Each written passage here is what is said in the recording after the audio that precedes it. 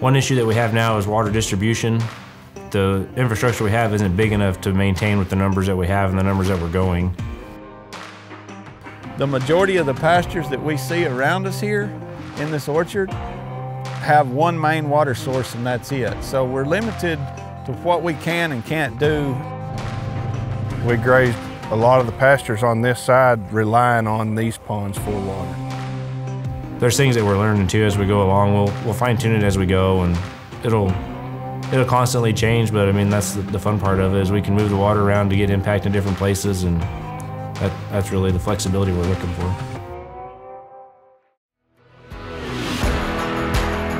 Our regenerative journey started with 7 research ranches, a total of 14,000 acres. Located across southern Oklahoma, each ranch property is unique in topography, use, and history.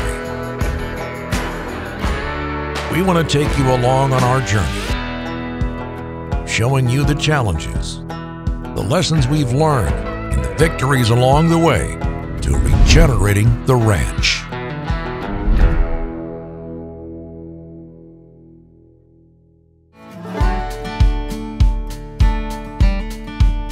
Welcome to Noble Ranches. Let's check in with Joe and talk water infrastructure. My name's Joe Coffey. I'm the General Ranch Manager for Noble Research Institute. One issue that we have now is water distribution.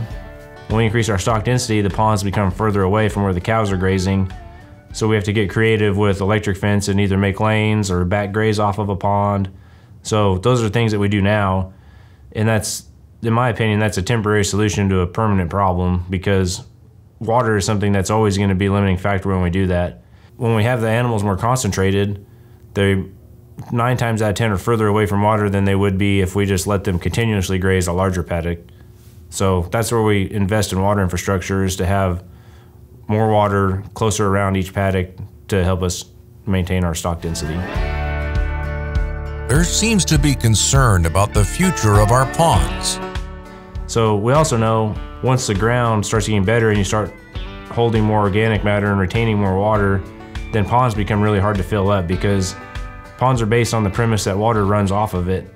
Well, based on our management, we want water to infiltrate and not run off of it. So we've talked to lots of producers that say ponds are becoming a hard place to water because the water's not as good, because more of the water's staying in the soil. And that's kind of twofold, because once it starts staying in the soil, we have springs popping up in different places, and we've heard that too. So we're really trying to get in front of a water shortage problem and a water distribution problem by spending money to put water infrastructure in. I don't consider that an input. I consider that a capital investment to help us in the long run.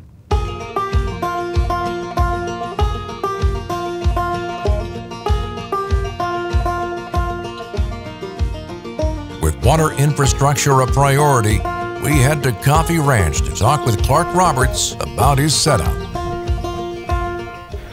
So one of the things that we've been doing on this ranch is, instead of, whenever we have old tanks like this one over here that have got pitted out, we go ahead and we pull those up, and where the float was coming in from the bottom, we'll go ahead and replace that with a riser and put a valve on it. And that allows us to have a portable tank such as this one here that I can come in and I can hook the hose in and turn the valve on, and just use these portable tanks, which helps us not have so many permanent tanks just sitting around that can rot out on us. It helps keep this water a little bit cleaner as well. It's easier to clean one tank than permanent troughs that are just sitting there. And it allows us some more flexibility. So in other places, we have risers that go down fence lines that are spaced anywhere from 200 to 500 feet apart.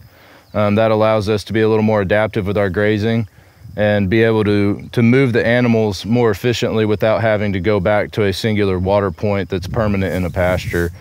So we've moved to these just to allow for the flexibility. That's all I have to say to that.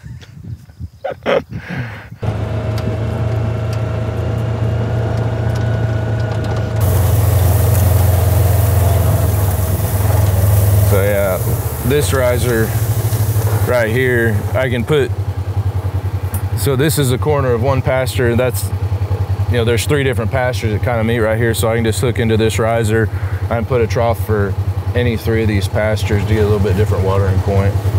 So it's real convenient when you can do that and make it water multiple pastures rather than just one.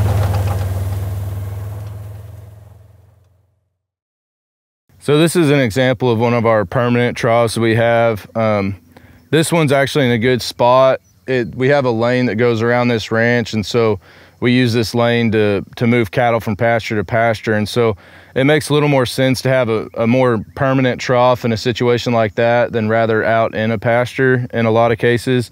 So we have this trough here, as well as 2 or 3 more in this lane that goes all the way around this 2,500 acres. So when we're shuffling cattle down from pasture to pasture, it allows us good watering points without having to drag a trough to each individual point. And they're also good for when you've got an itch. We head north to the rocky hills of Oswalt Ranch to learn how the new water system opens up previously limited grazing areas. We're on the west side of the Oswalt Ranch in Pasture 4. It's basically the old windmill system. The new water infrastructure here it's basically what you have here. You have a pump house and a well that feeds this reservoir, and the pumps feed the lines that feed our pastures. There's the lane that I'll show you later that goes that runs through pasture 1 through 4 here, which is on the west side of the ranch.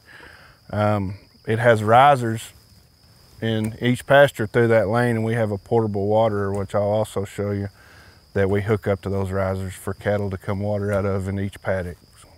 So before this, we relied on our ponds and creeks on this side of the ranch, and so there's some ponds that were spring fed that never went dry, but there's some that weren't and did go dry, and it really kind of affected how we grazed this side due to not having water.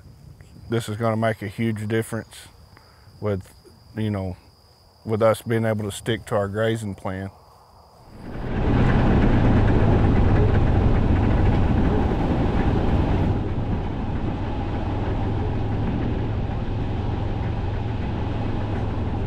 This is a portable water that we had built. It's basically just your basic water trough with a float system in it.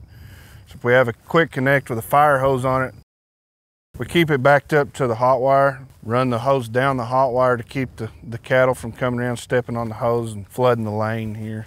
As we graze this side of the ranch, we can move this to any point of those pastures and get water to the cattle. And especially like this year, we're pretty dry and we can't really rely on a lot of these ponds on this side. And even in the middle of the ranch, once we get our water infrastructure fixed like we wanted, we'll be able to use this everywhere. These are some of the ponds we've relied on in the past on this side of the ranch to provide water to this side, because these ponds are spring fed. When some of the others would go dry, these ponds always had water. Before we had the water infrastructure that we have now, we grazed a lot of the pastures on this side relying on these ponds for water. And that meant back grazing to these ponds or just fencing around them. Since we've changed our way of grazing, it's actually made it a lot easier because we weren't so far away, or the way we were moving through these pastures. We could split it up and have easier water points, more access to water.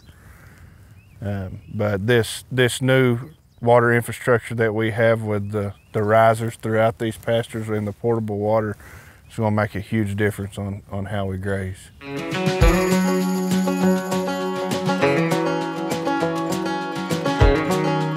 From Coffey Ranch, we head north to PDF. There we question an ag sage about his early successes in creating cleaner, natural watering holes. No ponds were fenced on this farm in 1980. This pond was muddy, and you could see maybe 1 inch through the water. I mean, it was just everything, it was bare banks up, 4 or 5 foot away from the deal. We used all the pond. We had no water troughs on this part of the farm. The only water trough was around the corrals. you know, the 2 sets of corrals. And so they use the ponds for water, and it was just too much disturbance. There's too much light. You know, animal impact's good, but everything's relative in life. You know, we need water to live, too much we drown. Everything's relative in life. You know, so we had too much animal impact. So we picked some of our better ponds and we chose to fence them. And what we did is we came in here with the track hose. Since this was an old silted in pond, real gradual slopes that the cattle broke down the slopes over the years. And so we took a track hoe and dug out a hole here to create a slope with a 3-to-1 slope where it dropped 1 foot for every 3 foot lateral distance, 30% slope. And then we came in here with riprap and laid in a layer of riprap to give a foundation and walked it in. And then we put road gravel, 3-inch surge on top of it to fill in the gaps. And that way, our thought process was the cattle, they didn't like standing on the rock a whole lot. They'd come in here and get their water drink and go back out there and do their business, you know, the defecation and urination. We didn't want the nutrients in here, we wanted them out there on the pasture.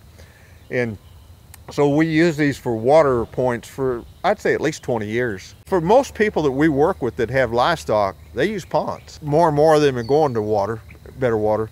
But this also gives the livestock better water quality because they're not bogging in the mud and stirring it up. That right there, the dissolved solids, clay is the most common pollutant we have in water, and our soil is. And we don't want the soil in the pond, we want it out here. That's right. After a quick tour, Mike gives the guys a simple trick for the algae in their stock tanks. The Red River Farm back in the 80s, we stocked goldfish in these ponds because they would eat the algae. That's what Stephen Smith recommended. But you have to keep water in there all the time. Obviously, the fish aren't going to live, but it ain't going to take but about 2 dozen goldfish in a pond this size. And I'm talking about like 3-inch goldfish, 2 or 3-inch goldfish. They're pretty cheap. Does the filament algae give you issues? Not really. Not no really. Issues. The cattle doesn't bother them. If it was a real issue with the livestock, if it is, the goldfish would be a reasonable solution if we're going to keep water in the trough. Well, that'd be a good idea. I mean, just to have it clean, because I mean, there comes a point where you do need to clean them. So I mean, like you see, I mean, this one's, I think we put it in 1.5 years ago, and it's already got buildup at the bottom. I mean, probably got that much algae in the bottom already. Yeah, well, goldfish thrive on that. How long do they live in there? If that doesn't dry out forever. I mean, they get bigger, right? Yeah, they get bigger. They'll even reproduce in there. Can you sell goldfish? Yeah, could we? We started goldfish. Goldfish farming?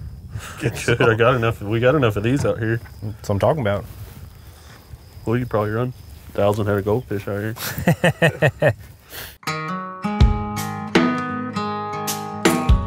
We leave Joe and Brooks to ponder their new business venture and head south over to Red River Ranch.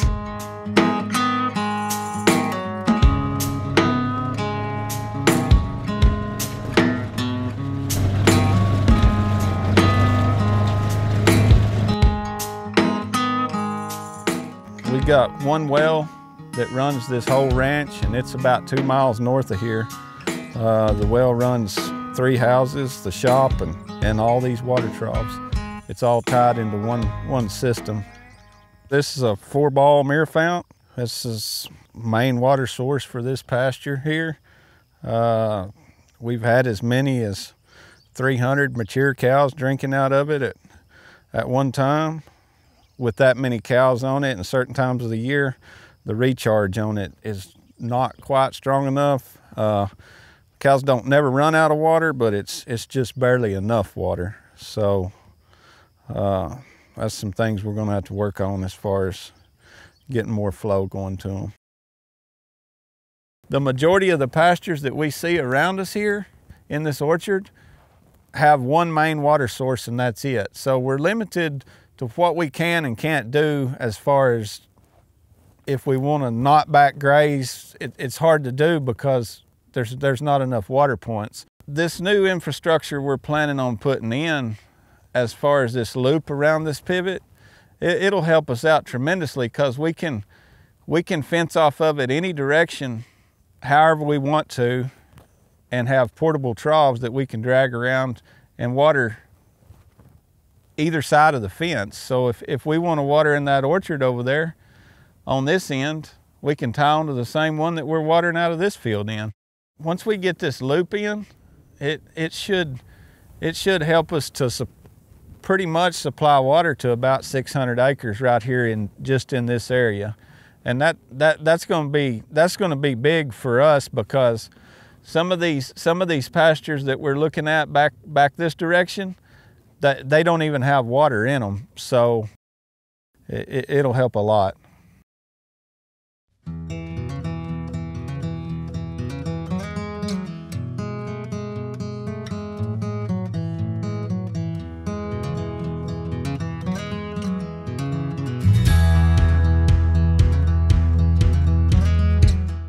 We've made a lot of progress so far. The cattle really enjoy the fresh water. We've really been able to dial in our grazing with having more water available. There's still a mile-long list of projects to keep up with for water infrastructure, so we still got a lot to go, but all the investments we've made so far in water infrastructure, I think we're seeing a return in it, just in animal performance and behavior, and I expect that to get better.